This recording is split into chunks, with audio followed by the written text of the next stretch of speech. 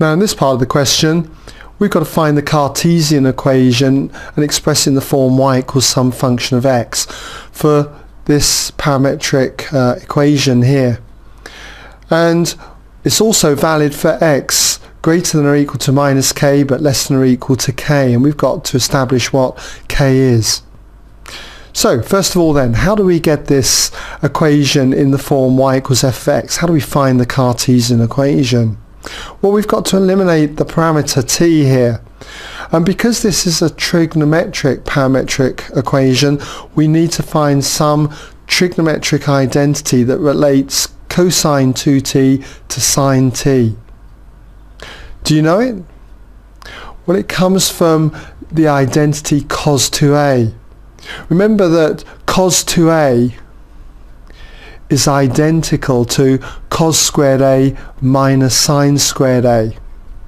And if we substitute cos squared a as 1 minus sine squared a, remember cos squared a plus sine squared a is 1. If we substitute that as 1 minus sine squared a, then we get 1 minus sine squared a minus another sine squared a, so it's 1 minus 2 sine squared a. That's an alternative version, and that's the one that we're going to use here. Okay, we'll just kind of think about that. Okay, so what I'm going to do is we'll take the x. Let's say we have that x equals 2 cos 2t. So we now know that this can be written as 2 multiplied by 1 minus 2 sine squared, what used to be a is now t, so it's sine squared t. Okay, cos 2t is the 1 minus 2 sine squared t. So we can turn to our equation up here where we see that y equals 6 sine t, and we can see that sine t must be equal to y divided by 6. And we can substitute this in here. We can say that this is 2 then multiplied by 1 minus 2 times y over 6 all squared. So just need to expand this out. Let's just come down here. We've got therefore x equals 2 times the 1, well that's going to be 2, and then this term here is going to be 2y squared over 6 squared, 36, 2y squared over 36. Times it by the 2 and you've got minus 4y squared over 36. You could cancel by 4 here, so you've got 1 there and 9 there. And now you could multiply both sides by 9 and you get therefore 9x equals 2 9s are 18 and then minus y squared. So we could make y squared the subject, just add y squared to both sides and subtract 9x from both sides. So you therefore have y squared equals 18 minus 9x. And it's a good idea at this stage, I think, to factorize this. You can see that we could pull out 9 as a common factor, and so you've got 9 multiplied by 2 minus x. So when it comes to finding y, we just square root both sides, and we've got y equals the square root of 9 multiplied by 2 minus x.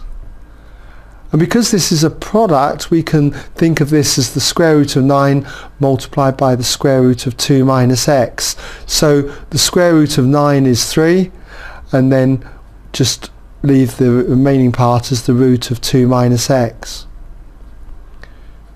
And there you have it. Now you may think, well, hold on a minute, when you do a square root, don't you write plus or minus? Why haven't I written plus or minus here? Well, I know that it's going to be a positive value, because if you look at the graph here, we can see that all of y is above the x-axis, so it's always going to be positive. So there's y as a function of x. So now we've got to figure out what k is going to be. This graph here is valid for x values going from minus k to k, which has to be these values from here to here. So what are they going to be? Well, one way we could look at this is just by looking at the equation here that we've got. We know that you can't square root a negative number, so therefore 2 minus x has to be greater than or equal to 0. In other words, x has to be any number less than or equal to 2. So clearly this upper limit here has to be a 2. Another way you could look at this is if we put in the range of values of t in this equation here for x. When when t is 0, what do we get? We get 2 times the cosine of 0. Cosine of 0 is 1, so x would be 2 times 1, or simply 2.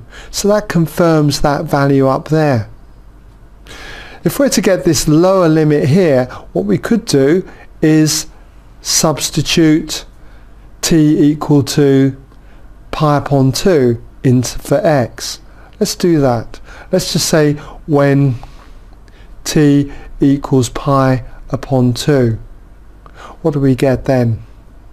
Well, we get that x equals 2 cos of 2 lots of pi upon 2. In other words, simply pi. Cosine of pi is negative 1. 2 times negative 1 gives us negative 2. So x equals minus 2.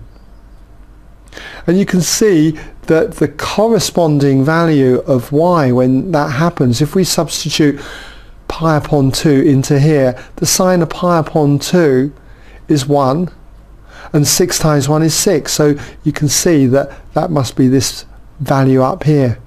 So it's well worth putting that in, that that's 6 there, at that point there. And this is minus 2. So clearly it's valid for x between minus 2 and 2. So we could say that x lies between minus 2 and 2. And if we compare this to this, we can see that therefore k must be equal to 2. Alright?